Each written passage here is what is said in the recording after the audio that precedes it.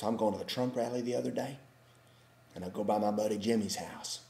He hops in the pickup, and he's got a book in his hand. I said, "What you reading, smarty pants?"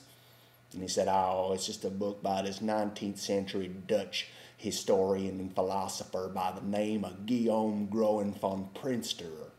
I said, "Well, what's he got to say?" And he said, "Well, he says that pent-up anger and frustration due to economic stagnation and moral decay and spiritual impotency and political corruption, well, they invariably pave the way for the rise of crass manipulators.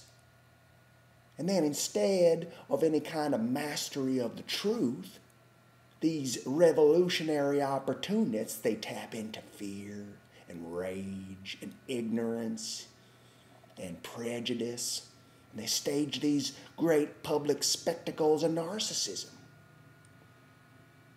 And I said,